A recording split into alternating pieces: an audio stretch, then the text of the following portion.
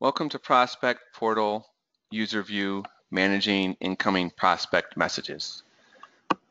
From the home page under Office Overview, we see your office has 2 new prospect messages. So I'm going to go ahead and click on the link to see what they are. Let's see, I have one from Tommy Izzo, how much you charge, another one from D. Kern, general question. Okay, so from here, I could reply to them, and an email would be sent directly to them with your reply message. They in turn could respond back, but they have to fill out the information on the landing page again to get the information to flow back into Adam. So with DKern here, I'm going to go ahead and reply back to them.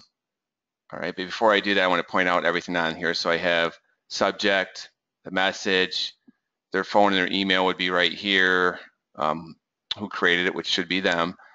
Date created, tracking, we're going to track how much time elapsed before we reply back to them. Message, that means in this case, this is the first message that she has sent to me. If I reply to her and they send another message back, this message count would then be 2 and it'd be highlighted in red, just so I would know that this person has sent a message prior, so that I have some kind of correspondence going back and forth, and then I try to locate that first message to read before I reply back. The status, I could assign this. If I select the edit pencil, I can assign it to a specific person. So if I'm not able to reply back to this message, in the case I'll assign it to myself. I'll show you how this works. Okay, I'll just stamp date it. And now you notice the status says received. As soon as I hit assigned, it's now going to be removed from here. Now it's down grouped as assigned. And as you notice up here, this Tommy Izzo hits highlight in yellow. That means it most likely hasn't been acted on yet. Once it's assigned, then it's no longer highlighted in yellow. If I go to my home page, now I just have 1 new prospect message, but in total there's 2 sitting in there, but 1 is considered new because I haven't acted on it yet. So if I go back to my assigned, it's only focusing on here because I'm going to reply back to them. Start and end dates, and then a referral type. In this case, this person was internet. All right, I'm going to go ahead and reply back to them. So I just click on the reply icon. That's going to pop up here. So would like a quote on my taxes. I'll just say our overall fees range from 135 to 200, depending on the complexity of your return. Okay, and I hit send. Okay, it says your message was sent successfully. So then an email, not a portal message or anything, because they're not even in our system yet, just an email went sent to back to their email. And with that message you just said, now if they want to reply back, they're going to have to fill out the landing page to get back. There's actually a link inside the email to the landing page, and they would fill that back out. But that's the only way we can get it back into Adam. Okay, so that's how you reply back to them. Now let me go back to my home page here. I'm going to see the received. So this is my received one. So Tommy here, I haven't acted on him yet. So I'm going to set him up. I think I'd like to have Tom Izzo as a client. So I'm going to try to win him over. I'm not just going to reply back to him. I'm actually going to do some tracking. I'm going to follow up with him. So in order to do that, I'm going to set him up as a contact inside of Adam. So I'm going to hit this add contact. And what that does, it's going to try to set him up as actually probably like a client, okay? Because my user right here, my default business type is actually tax preparation. So it's going to try to set him up as a tax client. All right, I'm going to show you how you're going to switch him over to a prospect business type and not a tax business type, tax preparation business type. So we have the access code in here. Typically that's going to be his phone number. We just put an X in there, but that would be his phone number, normally the access code. His name's going to flow in here, his email. This would be his contact, his phone number would display there if I would have filled it out. All I'm going to do is hit save contact information. Okay, so now I come down here, I look under my account information, and the referral type flows over because he said a friend referred him. The site's going to default to the site. Now business type, this is where it gets a little tricky. So business type is going to default to tax prep because on my user page, my default business type is tax prep because that's predominantly what we do is just tax clients. So what I'm going to want to do, and then the office event lobby automatically was created. All right, so what I'm going to do is I'm going to switch the business type to prospect because he's not a client yet, he's a prospect. All right, now my referral switched over. I just got to go ahead and pick back to refer a friend. And right here where it says reset office events, what that does, I'm going to check that box is because it's going to clear out lobby because this lobby was associated with business type tax preparation.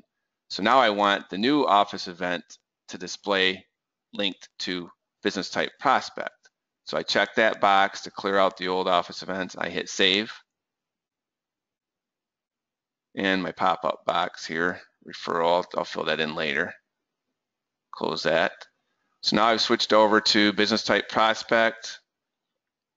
And my new office event for that is called setup. All right, so from here, I can decide what I want to do. So I might want to fill in some of these account type, all that's at this point is NA for not applicable. My user, if I want to put anyone in there, I could put down in this example, do I have not assigned yet? And then my status, so I'm going to go ahead and I'm going to select follow up. All right, because I want to follow up with him. I'm going to hound him until I get him in here as a client. So now my follow is business type or office event is follow up. All right.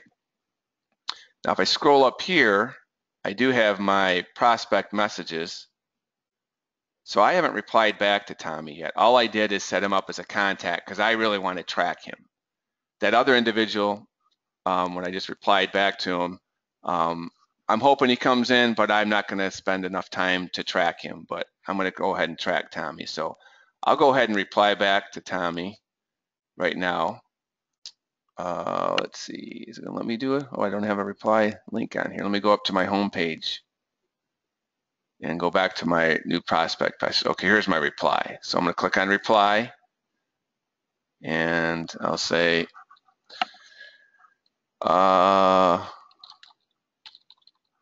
again, our fees start at $135 to $200.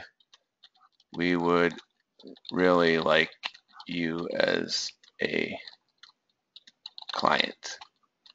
Can I call you? Okay, and then I hit send. So now that's going to go, again, that's going to go right back to him as a regular email. Now I'm going to go into his file. So my home page, I'm going to switch over here to prospect. And there it is, follow up. So I created these office events. And then, you know, it's no different than going to tax prep office events. All I did is customize this for my prospects. So it's a very simple, basic one. All I did is say follow up. I also will track not interested, and then when they become a new client. So I'm gonna hit follow up. And here's Tommy here. And I'm gonna go in here and I'm gonna type a message so I know what I just did. So I'm gonna select the edit pencil, and I could put a predefined note in here if I wanted, saying I sent him a portal message. So I'm gonna click here and just say replied through prospect portal. Okay, and if I wanted to follow up with him, I could assign this back to myself and set so many dates, assign it to me saying 5 days to follow up. If I had a client notification set up for this client, I could automatically have client notificate, like emails go out to him every 5 days, bothering Tommy saying, please come in as a client, you know, we're the best in town, whatever you want to do. But now you're able to track him. So now when I go to my home page, I can see all the ones in follow-up. I can see the last time they were contacted and whether I need to contact them again.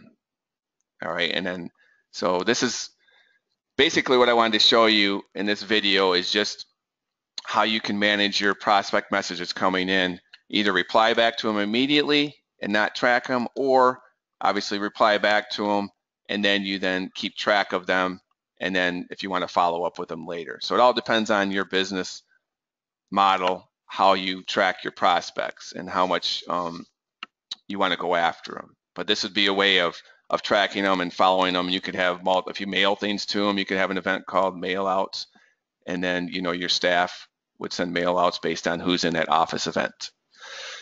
But that's all I have for you regarding tracking incoming messages for prospects. Thank you.